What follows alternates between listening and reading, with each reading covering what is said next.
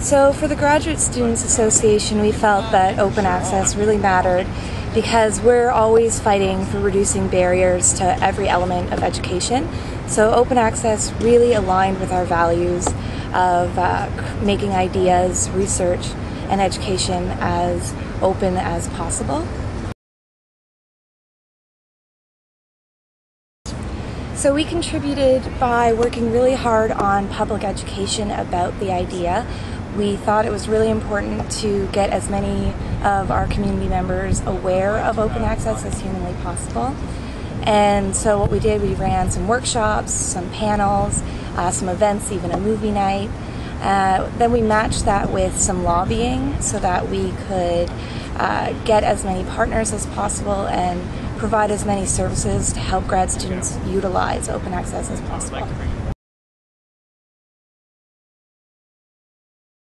We heard a few concerns as we were doing our public education on open access, and they were mostly around the financial barriers for an individual to publish in open access. So the result of our communicating and lobbying was to create an open access award which would give students money up front to help them publish in open access journals.